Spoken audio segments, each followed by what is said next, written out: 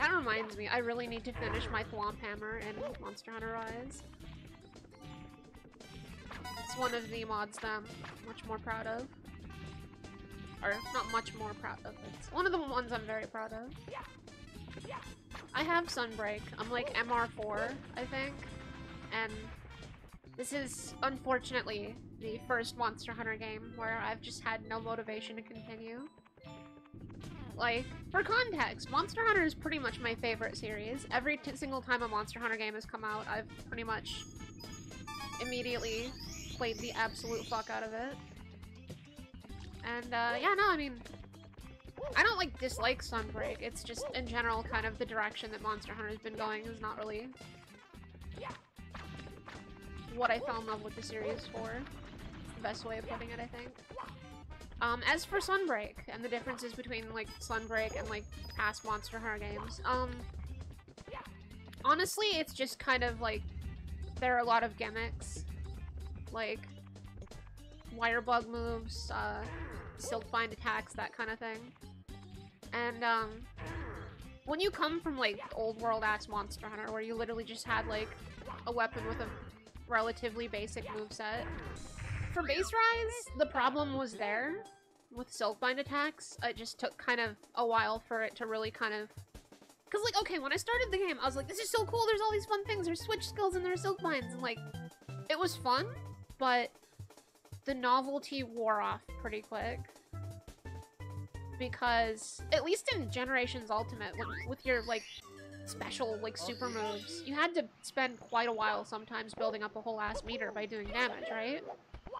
Whereas because wire bugs are directly tied into your movement as well, they have to be on a short timer. You only really ever have two, so the biggest time penalty they can put on you is essentially just, okay, this wire bug move costs 2 of them.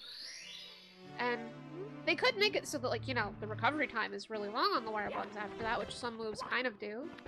But even then, it's just like moves like Hammer's Impact Crater.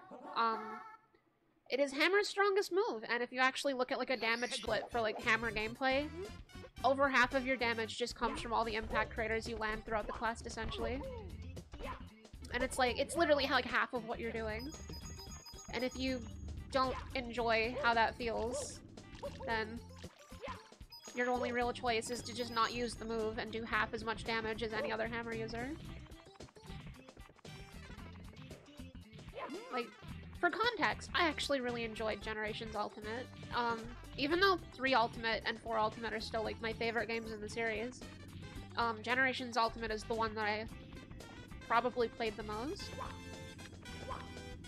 I pretty much did everything in that game, honestly.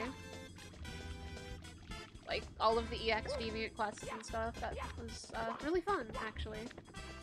Which is not something I ever thought I would say when I first heard about EX quests and did my first one. I thought I was never gonna touch them again, and then I actually met people who... Oh shit. Yeah, no, like, GU is just fun. And it's like, yeah, it's a departure from, like, classic Monster Hunter, and it has gimmicks, but, like, the gimmicks are at least not quite as, I don't know, central. Like, when I play Gunlance in Generations Ultimate, I'm playing Gunlance, and then, like, if I do enough damage, maybe twice in the quest, I'll be able to do a big, like, nuke move. And, like, maybe at 2 other points in the quest, I'll activate, like, my shelling buff thing. And, like, that's Gunlance gameplay, just with a couple extra things tacked on, you know? Whereas, if I want to play Gunlance— No! If I want to play Gunlance and Sunbreak, it's like, unironically, you have a nuke option ready, like, every 20 seconds. You have a constant shelling buff you have to maintain, like, I think also every, like, 10 to 20 seconds. And you are just constantly using these new moves. And that's kind of the problem that Iceborne was sort of starting to introduce for me, where it's like, the core moveset of the weapon that I fell in love with became irrelevant in the face of all, like, the new flashy moves that they added for each weapon, to the point where gameplay for Switch Axe wasn't playing the original Switch Axe weapon. It was using the new zero-sum discharge move that they added that lets you latch onto the monster. And just kind of trying your hardest to use that move as much as possible because it was by far your highest source of damage, you know? I think that best kind of sums up how I feel about these things. I'm not saying they're bad, I just... When the weapons that I fell in love with, because, again, not again, but... Just for context, like, I play every weapon in Monster Hunter, and when almost every weapon has, like, a completely different gameplay style and identity that kind of just doesn't even feel like the same weapon anymore, it's just kind of hard to enjoy for long periods of time. Like, the gimmick is, like, fun at first, but then, like, it wears off, you know what I mean? But yeah, honestly, that's just really the best way to sum it up. It's just... The new gimmicks can be fun, but, like, they just dilute what I like, and the novelty, unfortunately, wears off way faster than if I just had, like, the weapon that I like to play and could just keep playing it. It also doesn't help that Capcom has this problem of, like, seeing that something's a success and going, okay, they want more of that, and, like, kind of very slowly but surely, like, flanderizing it. I don't know if that's the right word, but, like, I don't know, when something starts out one way and then just gets, like, more and more extreme and more, like... Maybe jumping the shark is the term? I'm not sure.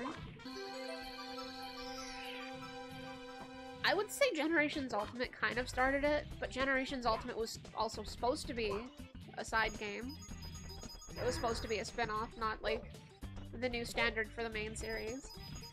And then they made World, and then they made its expansion, and oh my god. I mean, I'm willing to admit that, like, I'm probably a minority in how I feel, because, like, there are so many newer players who, like, started with World and just really love this stuff, and it's like, yeah, if that's the weapon that they fell in love with, and then you took away, like, all or most of that moveset, and made it, like, feel like some janky old game that they could never get into, I can understand why that would not feel good. But at the same time, ooh, it's just kind of hard. I really wish they would just kind of make the decision to have, like... Because, like, the thing is, there are 2 consecutive Monster Hunter series running at the same time. Not really consecutive, but it's like... There's the quote-unquote portable series, and then there's, like, the mainline series. And the portable series, or just... I don't know. It's not really portable anymore, but it started as, like, the portable series. It has a different director. It's the same guy who did GU and the same guy who did Sunbreak. And, basically, his games, started on the PSP, and started as, like, the Monster Hunter portable series of games, which were different from mainline, and have continued to kind of differ in a lot of ways. Like, for instance, Portable Third, that was the last one with portable in the title. That was one of that director's games. And then, ooh. And then after that, we got, Generations, which was another one of his games. So I really wish they would just make the decision, which they might still be about to do that, but I don't know. But I really wish they would just make the decision to go, okay, mainline is classic Monster Hunter, portable series is spin-off, and I guess I'll just call it spin-off series. Spin-off series is spin-off, and it can have, like, crazy attacks and crazy weapon movesets with all kinds of flashy stuff, but, like, there's also just, like, the marketing angle, too. Like, they want to have cool stuff to show off on Twitter and clips and stuff to market the actual game. And I honestly think the people at Capcom just straight up think, like, Monster Hunter wouldn't sell if they went back to the normal formula, or the old formula. Because, I mean, to be fair, they have seen how successful Monster Hunter World was. The most successful game in the series, and I think one of Capcom's most successful games ever, if you consider Sunbreak.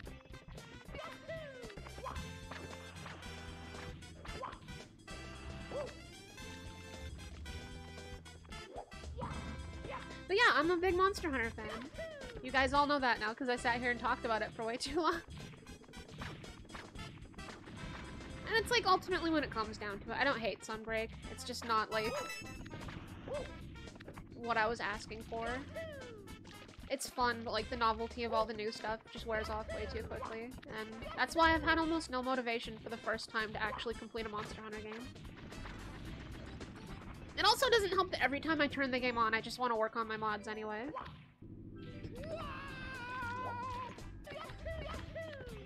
Like, it's really funny. I have more hours in Sunbreak just turning the game on, going to the training room, testing to see if, like, the model is displaying properly, and, like, the materials are actually not garbled.